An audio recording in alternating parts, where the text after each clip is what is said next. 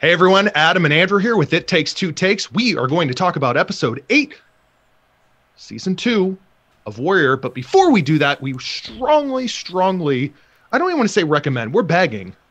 Subscribe, like, comment. I would actually put that in reverse order. Comment because we like to talk and see what you think about a show, especially like Warrior. So please be engaged. Let's talk about Warrior, Adam. But let's also subscribe. So you can see future videos as well. Yeah, I mean, it's part of the list. I don't know that it...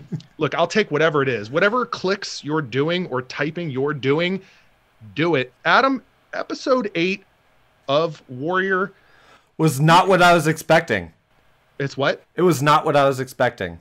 In what way? Mainly when we get to it, when we start talking about a toy. That part. Oh, yeah.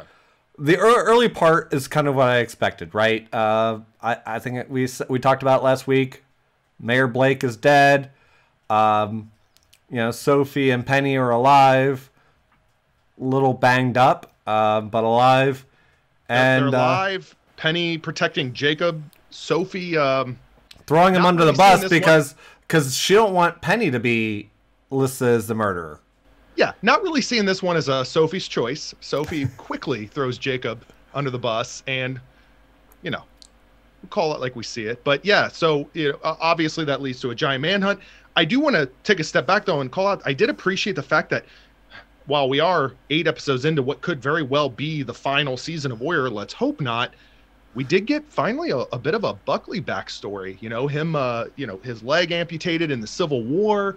We get a little bit of who this guy is. It doesn't explain the hair washing with the women, but we got a little bit more of a fleshing out of a character. I think we got a little bit closer though, because we're getting a little bit more backstory. And I watched again the inside the episode, and the actor who plays Buckley talked about how he was really actually excited about this scene. So the maggots on the leg, that was his own real leg. They had a prosthetic to show the wound, but he apparently could feel the maggots on his own leg, crawling around. So it was, he was apparently really excited and really kind of looking forward to that scene, and he really enjoyed it. It was neat to do it. We get a little bit backstory. He was in the Civil War. That's where he lost his leg. Based on the time frame, I think we probably could have guessed that, but it was nice to see, which makes us understand a little bit more of his obsession with his leg, right? I mean, the very first episode of season 1, we saw him massaging right at the knee where his leg was kind of gone, and so we get a little bit more of an idea of where it went. That explains the limping, the cane. It's all by design, apparently. I thought it was interesting that the chief of police had to point out to Buckley that he's now mayor. I suppose it's up to you now. You're the acting mayor. Yes, I suppose I am. Right? Yeah. I mean, you would have thought that would have popped in his head immediately, oh, I'm mayor now. But that didn't even wasn't the first thing that popped in his head with given the situation. Makes me wonder a little bit whether or not, which it was in the inside the episode a little bit. I don't, the actor even said he's not sure that Buckley ever wanted that role, right? He's more of a puppet master than the one in front of the audience. So, it'd almost be like if, it's like if Chow all of a sudden became the leader of something. It just doesn't feel right. I understand that. And, him being sworn in, I thought, by the way, was a cool little scene. The fact that, it's basically Mayor Blake's blood. It's still fresh. It's still on the floor. It's still being cleaned up, and they're kind of transitioning between the scene of him getting sworn in. I thought that was a cool little moment. Yeah. And, we've got now this massive manhunt for Jacob. Right. Chief of police is under orders, spare no manpower, and, turn over every little rock in Chinatown and find Jacob. And much to really the sort of the politics of this show, it really speaks to it because everyone, this manhunt for Jacob, this action, you could say, of Jacob's has sort of sparked an incentive for a lot of different people. You've got Mei Ling, who wants Buckley's help to take down the Hopway in exchange for her cooperation. Well, we'll get that shortly. The main, I think, interesting thing was they set up a really big dynamic, right? Like, all right, we're roadblocking it, no one in and out without police, checking them.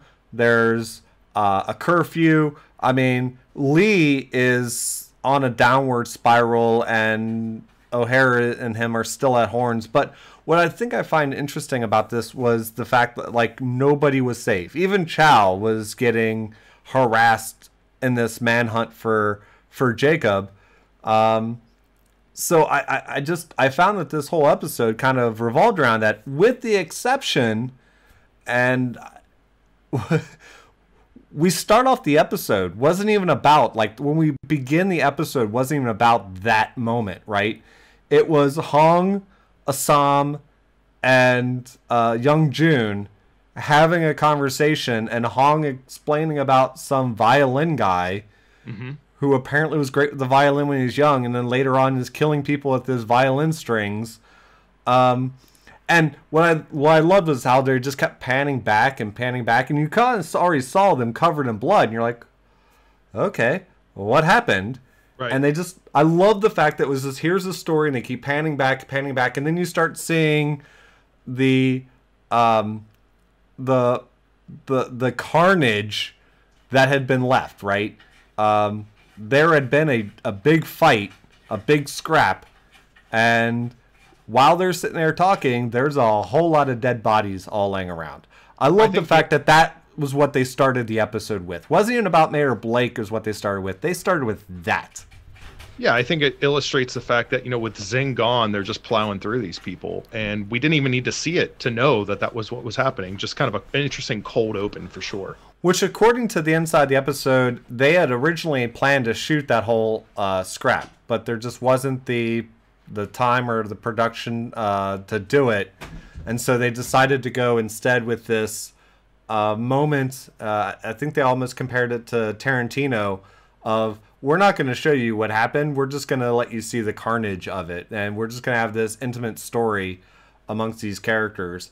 But that ends up, bringing up Mai Ling, who knows that Assam was behind it.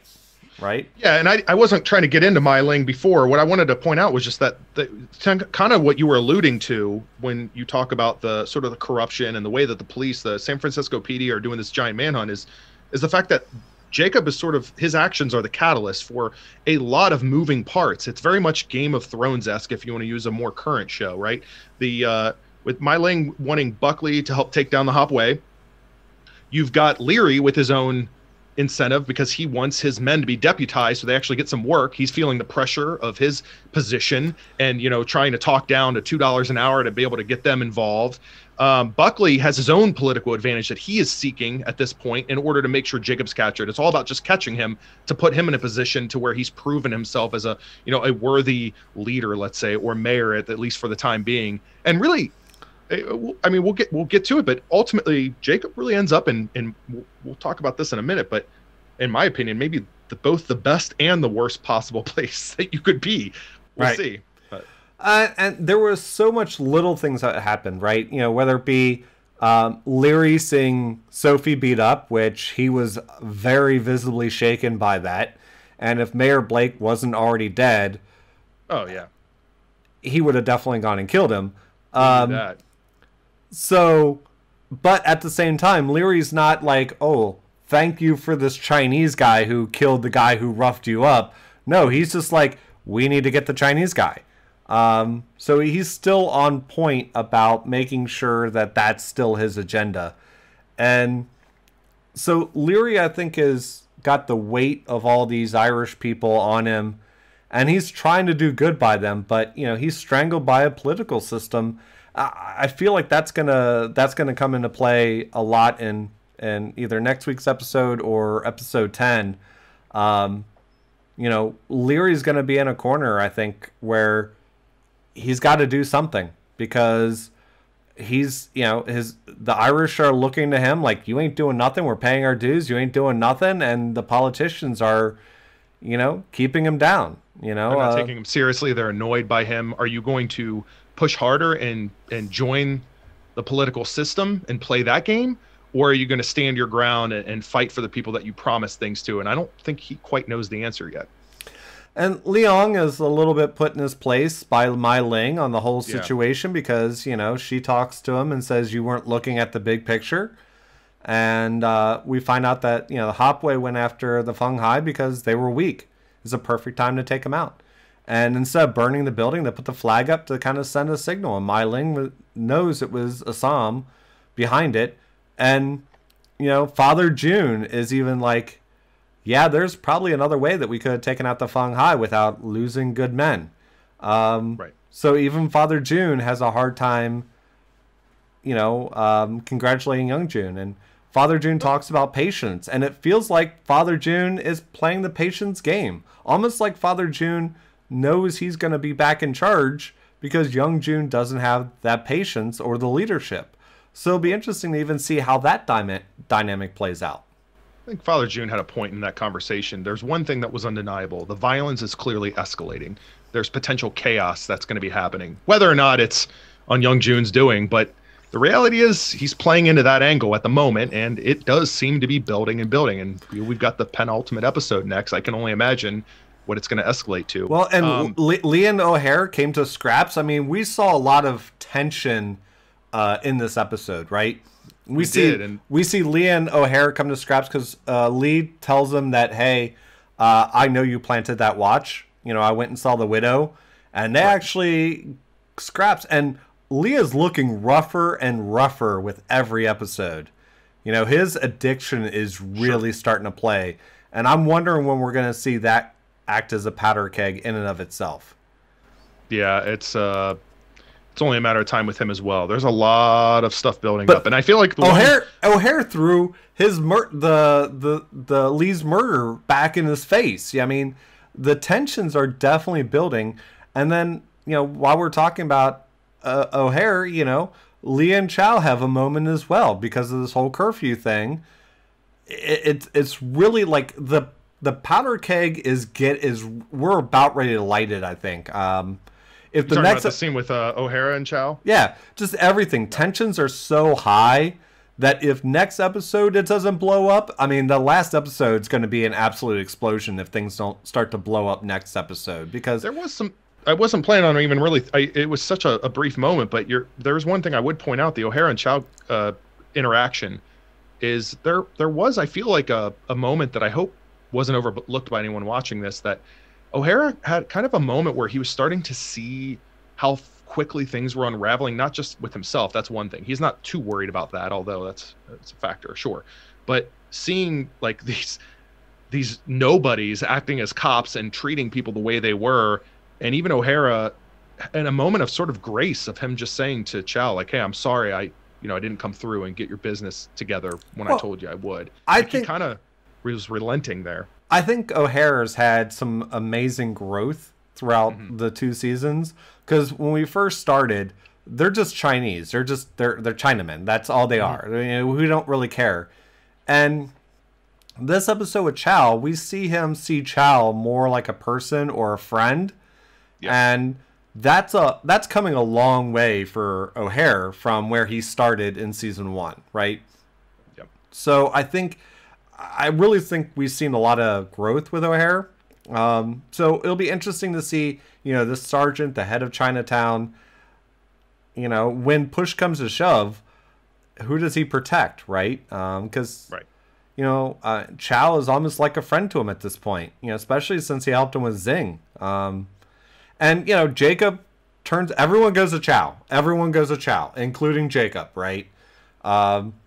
And ultimately, that's where Jacob went. And I want to go there before we talk about a toy, because I feel like there's a lot to kind of talk about with a toy. So Jacob, at the end of the episode, shows up on Chow's doorstep, even though Chow had just got done saying to O'Hare, yeah, I don't know the guy. And that's where he ends up, is right on his doorstep. So that puts Chow in a very interesting position as well. It puts Chow in an interesting position, and that's why I kind of think, as I was alluding to earlier, where it's probably both the best and the worst possible place that Jacob could end up. Mainly, I mean, your fate resting in the hands of Chow, that could mean a number of things. It's really, what's the best possible scenario for Chow, and we don't know the answer to that yet.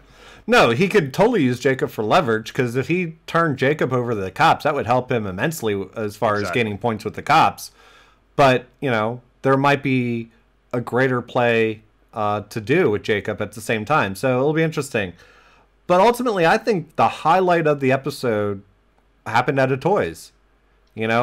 She gets told about the curfew, and she abides by the curfew, and Nellie shows up after the curfew, and Nellie invites her out to the farm and everything like that. They're having a great, sweet moment. And then 2 boys in blue show up, and things go south really quickly. And Toy figures that out, right? She realized, like, Nellie, you need to go. Oh, yeah. When 2 cops show up and they look like they're wearing, like, cop uniforms that they had back when they were in college, and they're just not fitting right, like, something's up. And they're taking off the helmet, the hats, and they're just like, you need to go, Right. And look, yeah, of all things, and it was a very, we kind of talked about that cold open. We kind of missed out, let's say, on what could have been a interesting action sequence, but it was effective for a cold open. It was effective for the message it was trying to deliver. This was really the most action we had in this episode, was this moment from here. Oh, and it was amazing. It was great. I loved it.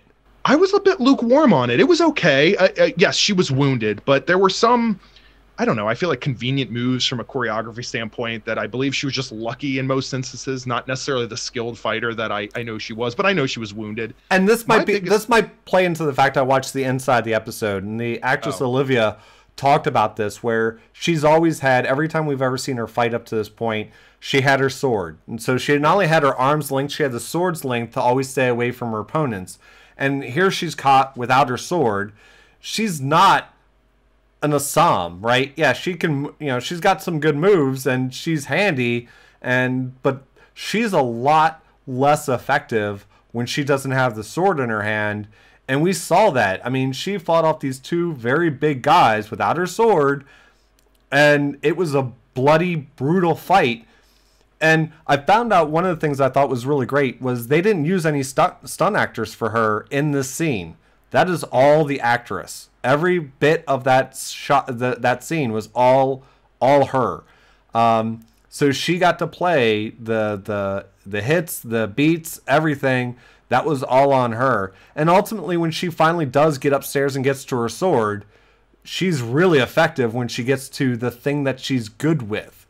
Right. But before then, she's a lot more awkward in a fight without her sword. And so it really wasn't until she got her sword back in her hand that she was truly effective again. And she knew exactly who these guys were and where they came from. Yeah, especially on her own turf. She knows, she gets protective. She knows what's going on. My biggest question from all of that really was really Nellie really interested in helping Atoy in this scene? I don't know if you caught that. She didn't seem very determined. It makes me kind of question her further, because the last time we talked about how their relationship had evolved into a romantic one, and I questioned the whole, how quickly she was moving in on Atoy's sort of business arrangements and whatnot. And I kind of was willing to just put that behind me, but then that happened. And I feel like, yeah, she was a little lippy, let's say, Nellie, but beyond that, Nellie, other than being lippy, which she started off doing, she eventually went after a guy with a broken bottle. She tried, but she's not she's a lady. She spent most of her time being pampered and being the wife of someone important. So what did you really expect her to do? She tried. Someone that's so determined to help every Asian girl out there that's being taken advantage of and abused. Hey, let me finish. Abused.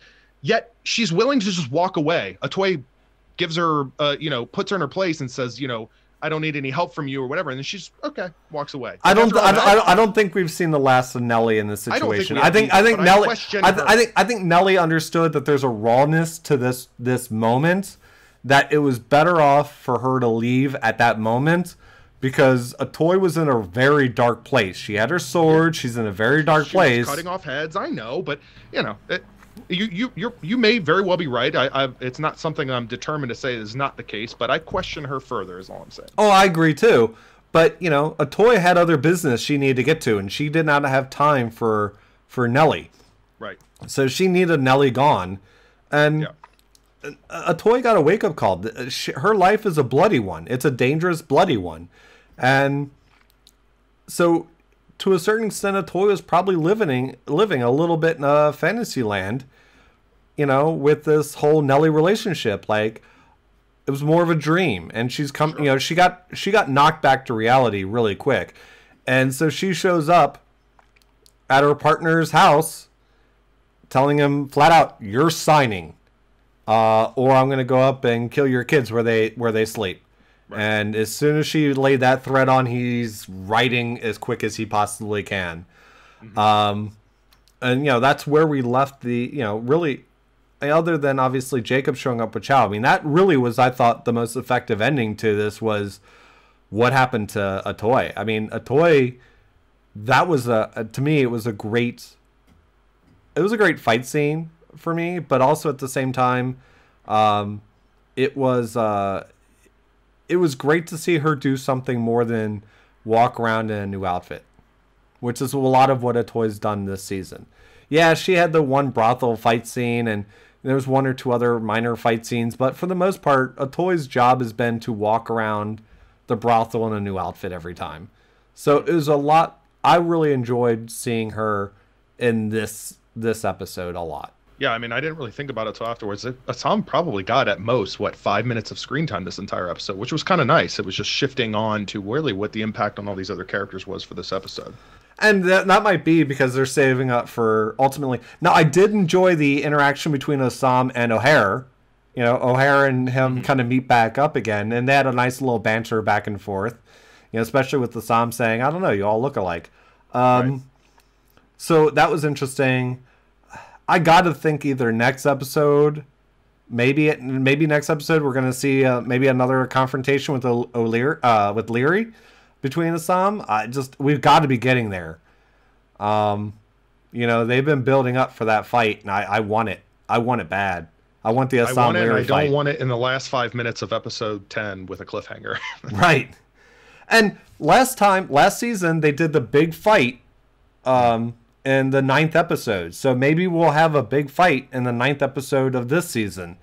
Who knows? I did find out, though, this week, there is a petition online for a season 3 of Warrior. So anyone out there who wants to see a season 3, there is a online change.org petition for a season 3. So I don't know if it'll do any good, because I don't know if any change.org petitions have ever done any good, but there is one out there.